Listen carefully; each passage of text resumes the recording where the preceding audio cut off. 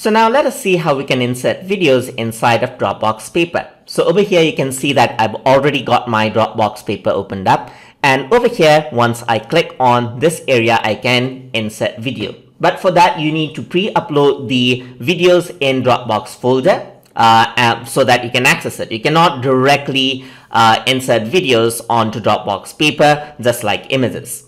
So I've already uploaded in my case, so I'm going to click on Insert Dropbox Files right over here. And once you do that, you can go over here and click on Browse Your Files. So over here under Dropbox folder, I have videos right over here.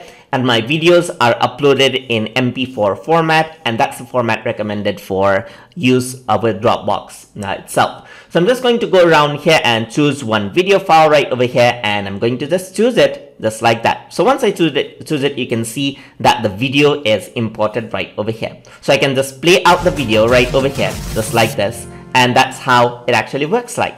And what you can do is you can compact it out right over here, so the other user is just able to see this.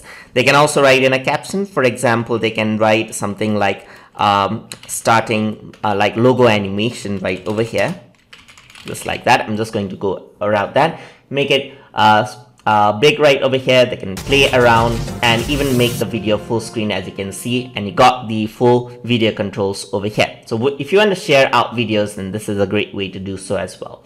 They can also add in comment onto the video right over here. So I'm going to say great animation just like this, and can post it so that you can collaborate with others as well. And that is how you can import in your videos inside of Dropbox. So if you guys learned something as always, and as always, please like, comment, share, and subscribe.